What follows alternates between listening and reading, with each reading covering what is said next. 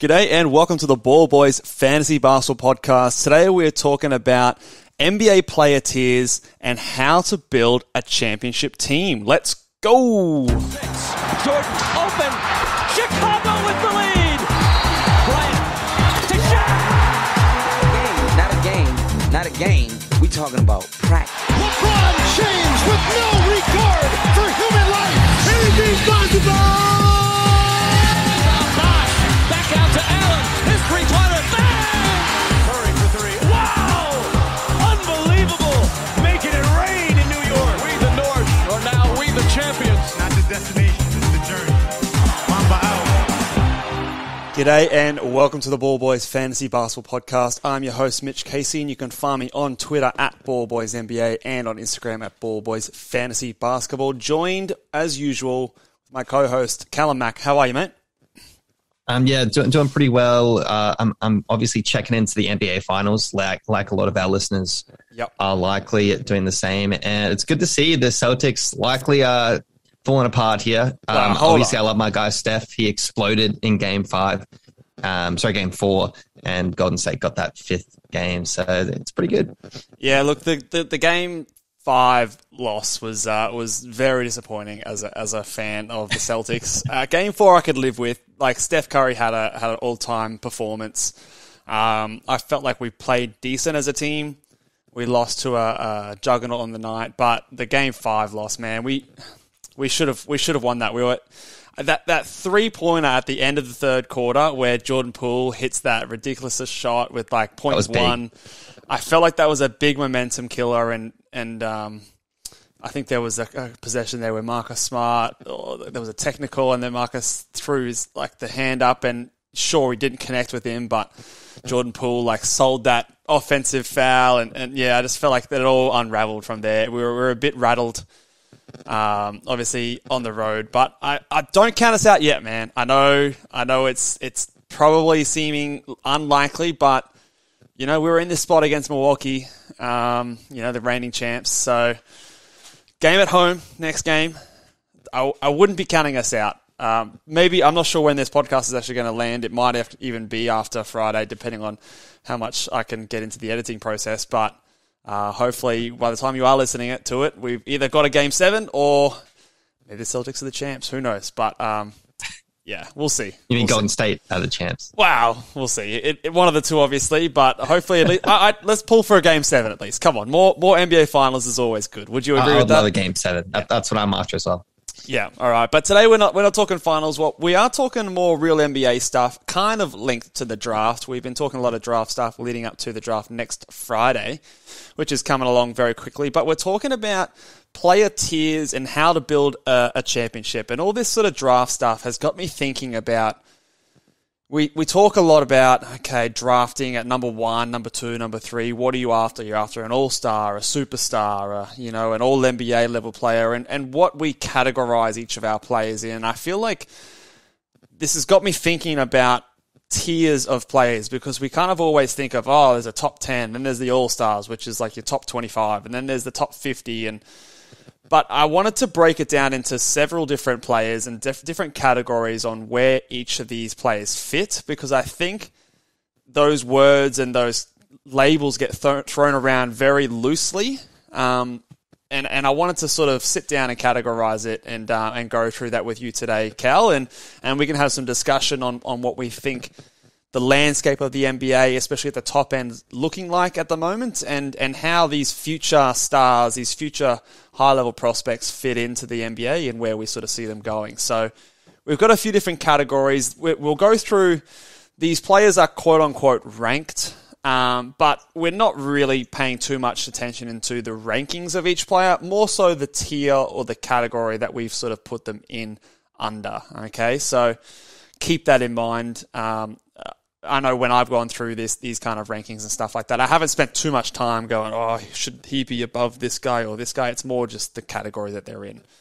Now, we'll go through my list, but Callum, you've also made a similar kind of list, and we can have a bit of discussions on some players that we might differ and have in different categories and go from there. So let's start it up from the top.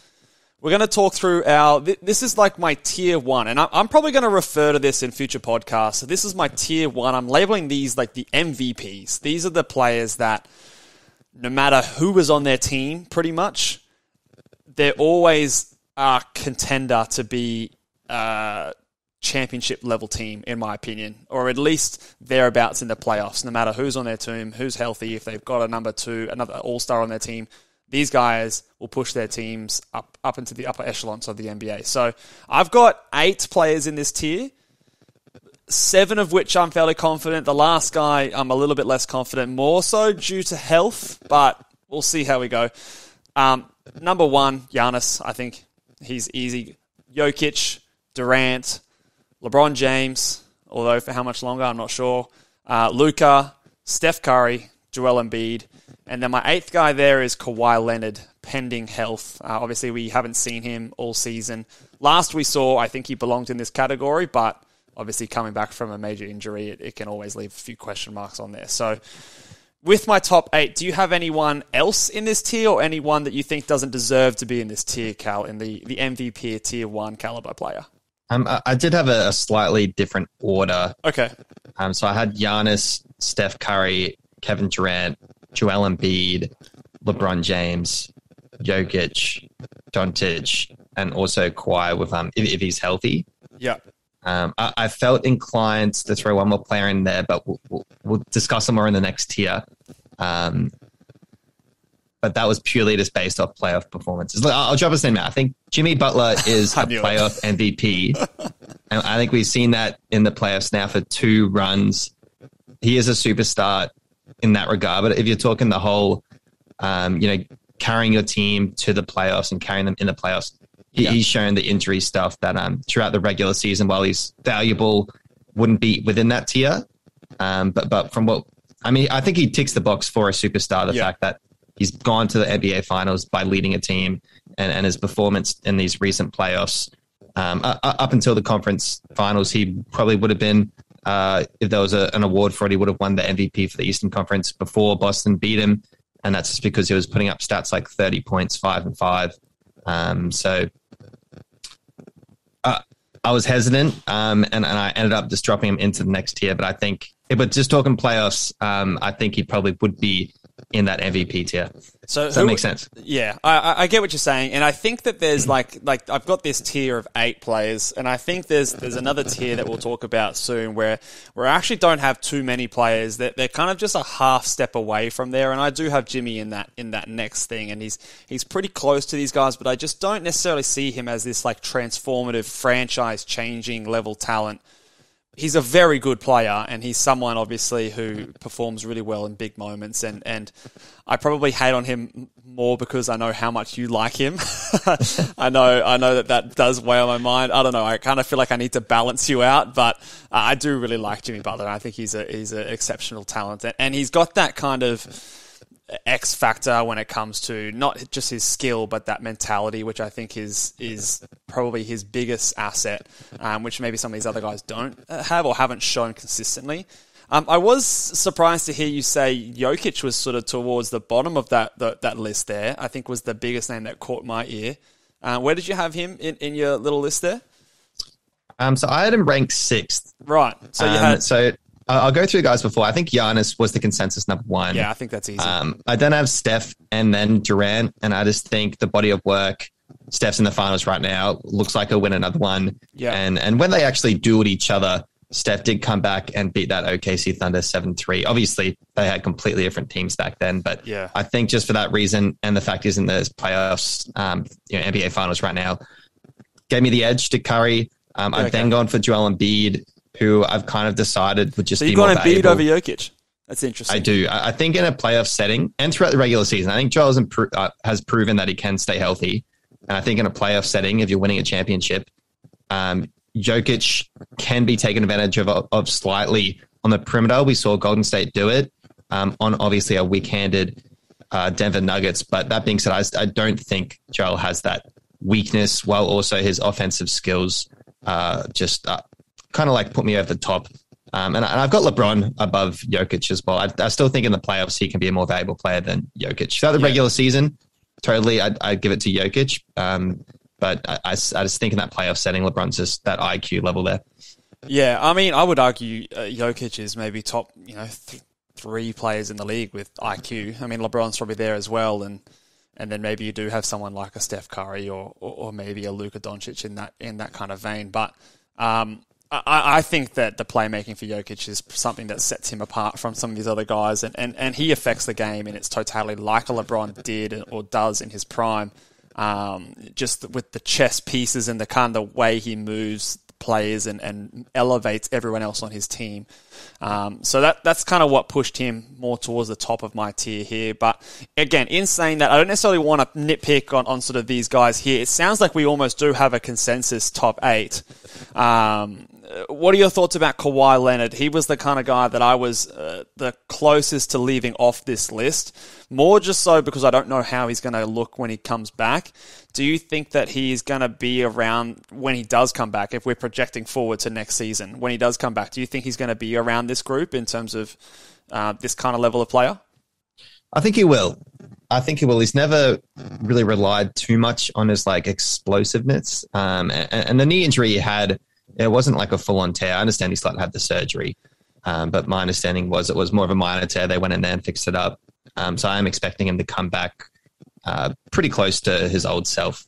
And his old self was pretty damn impressive. You look at the few playoff series before he went down. Obviously, he won that title in Toronto, averaging 30 points a game on 49% shooting throughout that whole playoff stint.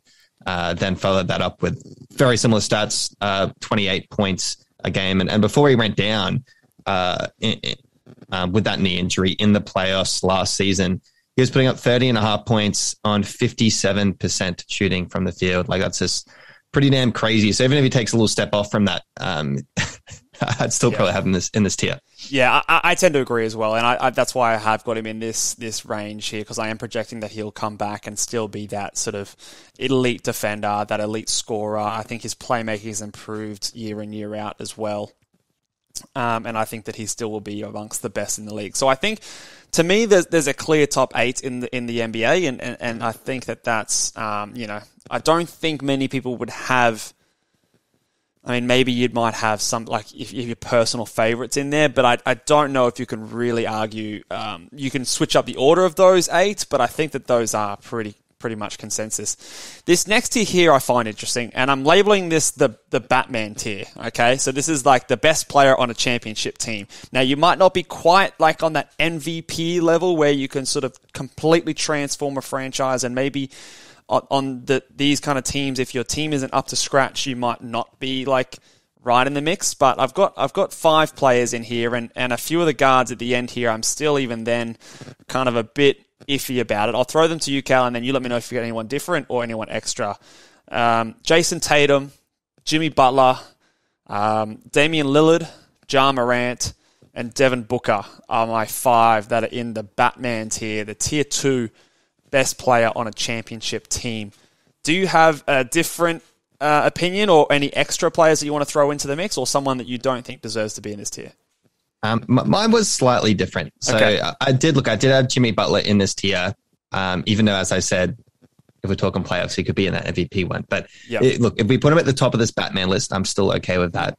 I've then gone Ja Morant, Jason Tatum, Devin Booker, and I've actually relegated Damian Lillard out of this group. Yeah, okay, interesting. I again, you could probably throw the Kawhi Leonard injury concerns to Lillard's way. Obviously, his team was very poor this past season. Was he close to being in this group? Was it? He was. The injury was taken into account. I think the age as well I took into account. Right. I think, look, I love Dame Lillard. He's hit a lot of big shots, but he did have a pretty good team out there in the Blazers. I've always really liked CJ, so I'm actually quite intrigued to see how Damian Lillard goes without that CJ. But in terms of what we have seen from a pretty large sample size, Damian Lillard did end up going to the Western Conference Finals once or twice, and got beaten pretty easily, I think, in 5 games against Golden State. And they were in a weaker kind of tier of that bracket. I think they took out the Spurs and then maybe a young Denver. Yeah, I can't quite remember. But yeah, I think My thing, look, outside of that, it's really the second round exits. Yeah. So that's kind of why I feel like if that's we've seen his prime. I think that's probably his peak, and he's on the decline now. So that's kind of my justification. Yeah, I understand that, and I can definitely see the merit in that argument. I just think from mine, I think that if I swap out Damian Lillard with like a Devin Booker, for example, or even a Damian Lillard on a Grizzlies team, I think he has the similar level of production as those guys. I was never, I know you're a big CJ fan, I was never a fan of the way that roster was built around Damian Lillard. I think, sure, you've got good players in isolations, but I think that team needed to be constructed differently to get the most out of Lillard. So I think if you had a better roster construction, and as we go into these tiers, I don't think that like a CJ is someone who was like that next level kind of player that I think you need to win championships or at least make finals in the NBA. He was kind of like, in my eyes, I think he's more of like a third best player on a championship level team, not your second best. He had that brief stint where LaMarcus Aldridge was there, and in his prime maybe he was that, but obviously there was only I think it was only a season or two that was the case. And Lillard was very young at that time, so I feel like if the pieces had fallen differently, he might have been there. Now, in saying that, he probably only has one more season, if that, to be at this kind of level. And then, like you said, the age will start to factor in. And that's the other thing that we're taking into account with these tiers. We're kind of capturing what the NBA looks like at the moment, but obviously this is going to change and this is going to move in and out. And as these young guys get better, we might see some people break into this. And we're going to be doing this and discussing players in the draft and where we think that they're going to be on these kind of tiers. But I think that's something to always keep in mind, that these are always fluid and these can be proven right or proven wrong, or things can change as we go along. I did notice you had Jason Tatum in this tier. I'm glad to hear it. Yeah, look, he could win the finals, right? So he could be that Batman. He's 2 wins away from a championship. Yeah. But I would like to, give some props to that Celtics team. It's a really good kind of 7-man roster. It's not deep in terms of 10-man deep, but with Derek White coming off the bench and Grant Williams as well, in addition to Robert Williams, one of the best center defenders, and your Al Horford, just an absolute vet. It's just a really good, deep team. Everyone can play really well in that 7-man roster. Which is why he's not in that MVP tier. Like, I know I'm a big Celtics fan, but I couldn't put Jason Tatum with those names above him. I think that he probably doesn't quite belong with those guys yet. I mean, he's still quite young. Like, what is he, 24, 25 years old? He's still got time to sort of take that half step and elevate his game. But yeah, I couldn't quite bring him to that game.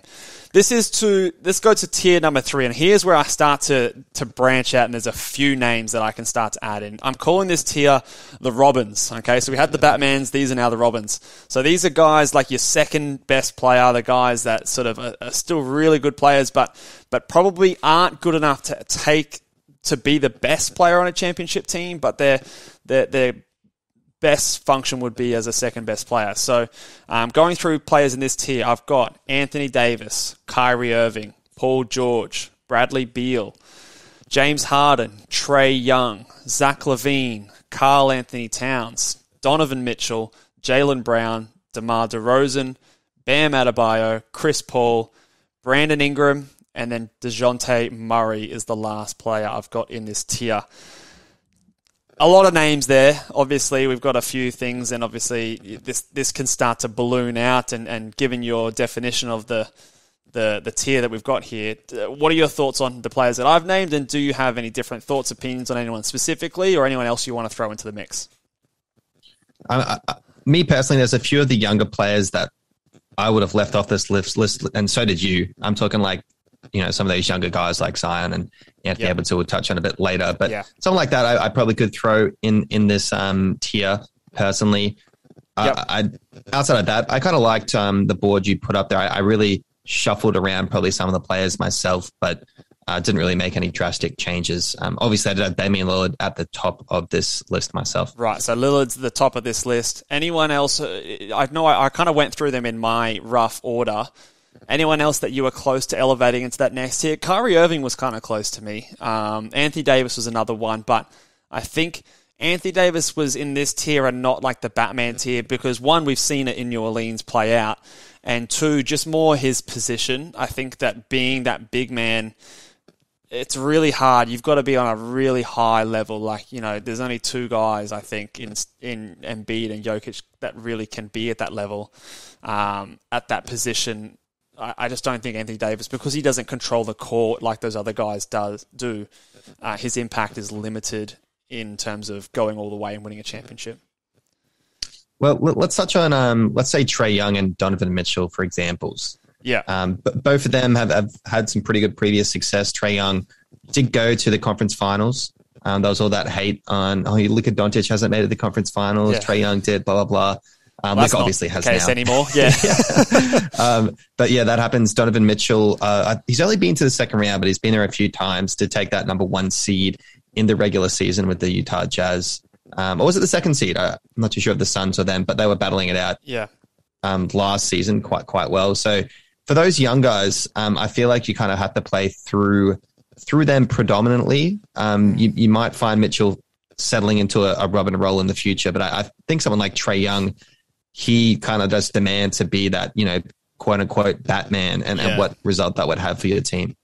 Yeah, it's an interesting one because, like, obviously we've got a few guys in here that we consider Robins, right? But on their team, they're Batmans, right? So, like you pointed out, the Trae Youngs, even someone like a Bradley Beal, someone like a Zach LaVine, Donovan Mitchell, these guys would be the best player on their team. So that kind of tells us, and that kind of gives me an indication that I don't believe in their team the way it's currently constructed, and I don't think that they're going to be able to lead their team to a championship. So, teams like a Utah Jazz is currently constructed. I don't believe in them because I don't think that they've got that guy that's going to take them all the way. Now, like we said before, this is fluid, and maybe Donovan can elevate himself to that, but I don't think it will happen. Now I think that the way I looked at it was like, even if you did retool a lot of the pieces around these players in the Robin class, I still think they just fall short. Yeah. Similar to, I had to have Dame Lillard at the top of this list. He's gone to the conference finals once. I personally think he probably has fallen short, and that's why I have him in this category. He's a Robin just because when he was the number 1 guy, he could only take it to a conference finals, couldn't push the lid to an actual championship. And fair enough. I totally agree. And he was sort of like a guy I had an asterisk next to his name. I wasn't 100% sold on it. The only thing that I will say is, obviously, when we think about these Batman and Robin kind of things, we're always thinking offense as well. So we're thinking about the guy that we can traditionally give the ball to and he can score and go get ourselves a bucket and take our team to the next level. I do want to also shout out the archetype or the type of player that's maybe the best team defender, but perhaps the second best or even third best option on offense. So Bam Adebayo is probably the best example of Bam that. Right? Adebayo is a good player in this example. Or even if we go back historically, someone like a Kevin Garnett, even in the later stages like the 2014 and maybe to a lesser extent like a 2007 Tim Duncan. He was, in 2014 he might have still been the most important player on the Spurs, but obviously he wasn't putting up the most amount of points. Tony Parker, of course, got the Finals MVP, but I would argue that Tim Duncan was still the best player on that Spurs team.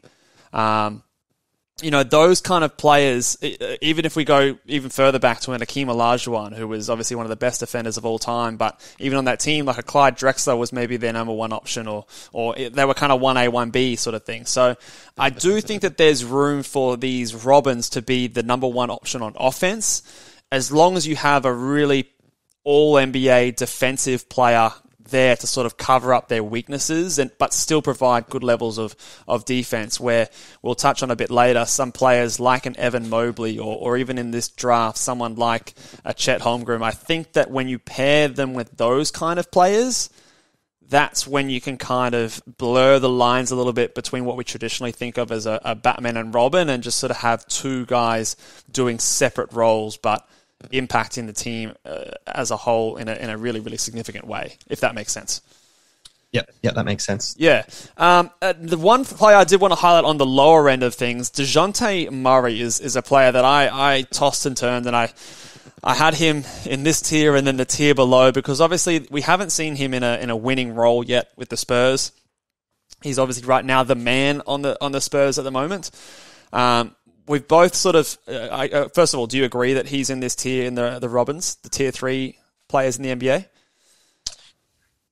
I think he can be a Robin. I think moving into next season, I think that's where I would rate him, just because he did do so well. I mean, he put up pretty much 29 and 9 with 2 steals. I think the defense is there as well, which is a big kind of impact player for such a guard-heavy league these days. So when you take that into account, as also pretty much just running that team, being the floor general, I'm pretty happy with him being there. I think he just needs probably a better scorer beside him that can elevate a team to a championship level. Yeah, I kind of think of it in if I was to swap DeJounte Murray and Kyrie Irving, or if I was to swap DeJounte Murray and Chris Paul, DeJounte Murray and James Harden, I think he still does a very similar job to what those kind of players do. And I think that you don't lose out much by swapping those players around. And I think that he can, in some instances, I think even like, for example, like a James Harden, he might even elevate the team further with, better defense, better rebounding. Maybe he doesn't command the ball as much. So I think he would still be obviously the second best player on that championship contending team. So that's what pushed him into that category for me. Even though he's obviously the best player on a bad, well, I wouldn't say bad team, but obviously they weren't in the playoffs this year. So that's why he's in my tier there. Let's move on to tier number 5. Now, again, we're starting to get very broad here. This is where I'm going to call, this is like my good stats, bad team tier, or it can be a third option on a really good team. So you've got sort of 2 ends of the spectrum here. And again, sometimes it comes down to play style. Sometimes it comes down to mentality. So I'll run through a few names and Cal, you let me know if you've got anyone else you want to throw to the mix or if you disagree. Let's go through the players here. Chris Middleton, Jamal Murray, Drew Holiday, De'Aaron Fox, Tyrese Halliburton, Draymond Green, Rudy Gobert, Klay Thompson, Fred VanVleet, Marcus Smart, Ben Simmons, Pascal Siakam, Domantas Sabonis, Darius Garland, CJ McCollum, Jaren Jackson Jr., Julius Randle, and Miles Bridges. I probably could continue and go into maybe a couple other names, but I'm just going to leave it there. There's a lot of names to go through there. And this almost takes us to like the top 50 players in the NBA almost, in my opinion. So anyone from that list there specifically or this idea of player that you would change or have different to me there, Cal? Yeah, just thinking about it now, I think Chris Middleton I would elevate to the Robin category. Yeah. We've seen it work for a championship, and I think just what he does bring, I mean, he's a walk-in pretty much 25 and 5 in the regular season, which I think in terms of if you could define a Robin, that those stats I'd be pretty comfortable, especially since he brings it on the defensive end as well. And having that kind of wing that can guard, multiple positions in your Chris Middleton, while also just being a bit of a clutch shooter. I think he's proven that in playoff games in the regular season, this guy can hit shots when it matters. I would elevate him into the next level. I think definitely above, let's say, I would view him better than a DeJounte Murray, a Brandon Ingram, me personally on that previous list.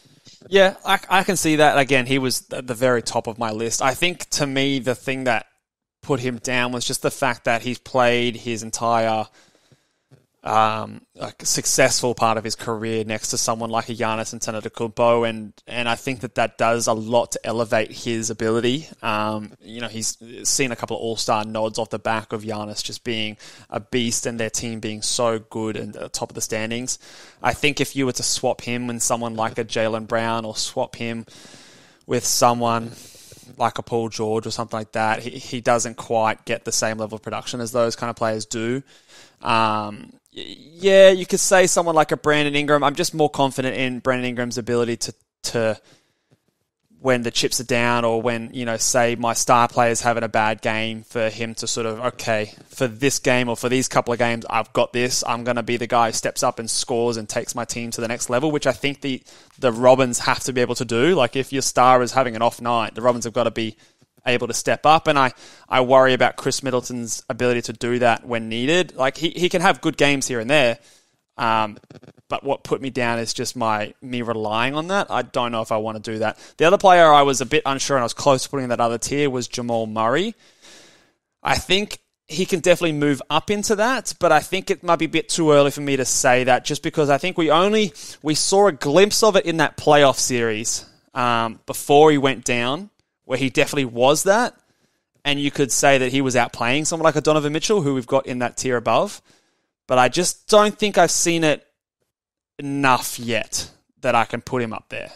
Would you agree? Yeah, there was always that bit of inconsistency throughout the regular season, and because we've only seen that one playoff stint. It was really one series. Look, he had 2 50-point games. I think it was just ridiculous. But, it was in the bubble. It was in a closed room. A lot of people were shooting hotter. Some whack stats in the bubble. Exactly. So you take that into account. Some guys do get hot for stints. Yeah. And for a 7-game series, he was just obviously, shooting lights out. I personally think where you have him here is pretty reasonable, especially considering the injury that he's coming back from. Maybe this next season he might be not quite there, and the season to come, maybe he'll be back on that level. So I think obviously there's opportunity for him to move up because he still is a young guy. But I think he has to prove that he's come back from this injury and also can play consistently, which he hasn't quite proven to me yet. Yeah. I want to highlight some guys we've got on this list here that are, again, similar to the previous list. Obviously, we've got these guys as like good stats, bad team, or third option on a championship level team. So the guys I want to highlight here to you, De'Aaron Fox, someone like a Domantas Sabonis, who obviously are teammates. Playing together. Julius Randle is someone who I've got on this tier. Those kind of players, to a lesser extent, Tyrese Halliburton, obviously he's still a younger player, but those kind of players, obviously, they're not the third option on their team. They're the first option on most of those teams, and hence why we obviously don't believe in them, and they're obviously bad teams. So I think the issue comes with those kind of players is they might think that they're the man, or the team even worse so. It's probably worse if the team thinks that they're the man and they're a Batman. I think that's a recipe for disaster. I think you've got to be a bit realistic and think, okay, if I'm going to be a championship team, Julius Randle's probably not my best player. I probably want to have someone who's my best player different to Julius Randle. So what are your thoughts on those guys? And as a franchise who has those players on your books, like what do you do? Like, do you try and trade them, or is it all about just trying somehow to add that championship level piece, but that kind of tier 1 or 2 player, which obviously we know is extremely difficult to do? Yeah, well, I'll touch on a few of these guys. Well, I'll go Randle first, at the bottom of that list.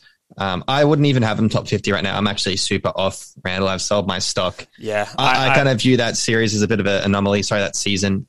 He was second team All-NBA. And deservedly so. I had him in my second team that year because he was awesome during the regular season. He went to shit during the playoffs. But during the season, he was good. Like, we've got to give our props to him. Yeah, 100%. Like, killed it that season. But I just think something in that playoff series, they looked in on him and they kind of just found his weakness. And now every other team, I think, is doing it. So he's just not the same guy, unfortunately. I think the league just knows how to defend him now. So look, please prove me wrong, Julius Randle, but I'm just not quite there, unfortunately. And the contract sucks. But this isn't about contracts. And that's right. I'll touch on Sabonis next. He was on a 4th seed for Indiana in the bubble. So that's only a couple seasons ago. And were they ever a true championship contending level team, though? But they weren't, and I think that's probably his peak, and that was a deep team as well, was my next statement. You had a Brogdon, who's a great player. You had a Miles Turner, who's a great player as well, and at that point they did have Victor Oladipo, but he was still coming off the injury and wasn't quite himself. So he was the guy in Indiana, I think. I think fundamentally he definitely was the guy, and he did bring him to a 4th seed, so that's worth mentioning. So it's not like it's a good stats, bad team player. I mean, so did Julius Randle, I think they were the 4th and I am kind seed. of excited to see how he goes with De'Aaron Fox. I think that they did figure something out a little bit towards the end of the season, and maybe they can elevate each other. They're both kind of entering their prime soon. So maybe, one or two of them could elevate a bit up into the next tier, but I still feel that neither of them would obviously get to the MVP, but maybe one of those two could elevate to a Robin and make a bit of a playoff run. Yeah, I think obviously, especially if you're the Kings, maybe it is good enough just to get into the playoffs. And I think with two of those, at least tier 5, we haven't gone through tier tier 4 yet. But those tier 5 kind of guys, that third option on a championship level team, obviously you've got 2 of them, so you've got a 1 and a 2. You're just missing that number 1 option, right? So when we bring it all the way back to the draft, this is why the Kings need to swing for that upside still, because they still need that guy who can be that number 1 guy. Like if Jaden Ivey could be that player, or if someone like a Shaden Sharp could be that player, I still think you've got to have to take that swing on that upside, because if your goal is a championship, now if your goal is the playoffs, I think it's a different story. Maybe you do just want to trade that pick for a good role player, and you want to maybe sneak into the playoffs. And I understand the temptation to do that as a Kings fan or a Kings manager. So that's a different conversation. But if your goal is truly to be a contending team, I think you do still need to get that number 1 option, which I don't think they have. And I don't think that either of those players will turn into. Ultimately, I think they're going to be stuck as like a Robin or a third option on a good team. And you did touch on it a bit in terms of contracts. I think this is where you would start to think about, okay, are these guys max level players? And to my answer to that is I don't think any of these guys in these tier are deserving of max level money, personally. I think that's when you get into a bit of trouble. We throw maxes around because we want our teams to be relevant and those kind of things, but I don't believe the players on this tier are worth max money. Do you think there's anyone on this tier that you would be willing to pay the max contract for? The max is a weird term. Just it obviously depends on your achievements. So what these guys have and your achieved, age and how long you've been in the NBA, etc. Yeah, exactly. So Chris Middleton has made multiple All-Star kind of timelines. He probably would, out of all these guys here, he would be the one that would probably get the quote-unquote max. Would I want to give it to him? No, I wouldn't. I don't think it could lead me to a championship. And if that's what I want in my max player, then I guess that's the answer. I think the only player that I might say, and I think this player has a max contract, is Jamal Murray. Just because I do think that he does have the potential to be in that next tier. I just think to see it for longer. So he is someone that maybe I would, and because my team is obviously in a championship contending window, then yes, I would be willing to do that. But I think another player that also got a max extension was someone like a De'Aaron Fox. And that's already looking pretty bad, obviously, after this past season and the debacle with him and Tyrese Halliburton and all those kind of things. Klay Thompson and your Draymond Greens, obviously, their team's contending. So there's different reasons to kind of why you do that. But I think if you have the option, you try not to pay these guys max money, especially if you're not already a contending team, because then it's just going to hamstring you. You're going to be spinning your wheels and not really going anywhere. So those are our thoughts on those tier guys. We're gonna stop it there maybe, and next time we're gonna go through on our next podcast. We're gonna go through our tier 4, which is we skipped over some of these guys, but it's the I got next tier. So probably a few names you might have been wondering, where the hell is this player? Where the hell is this player? More than likely, they're going to be in that tier where we think that these guys are the next or the future of the NBA, and sort of they're undetermined as to where they're going to end up just yet.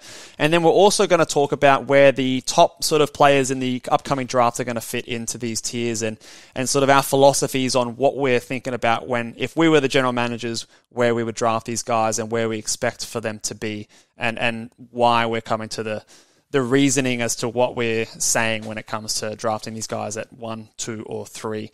But otherwise, that will do it for us today, guys. Make sure if you are listening along on YouTube, hit us up with any questions. Let us know your top 8 or your tier 1 MVPs and who are your Batmans, who are your Robins. Let us know what you think. Thumbs up the video, subscribe. Catch you guys next time. Bye.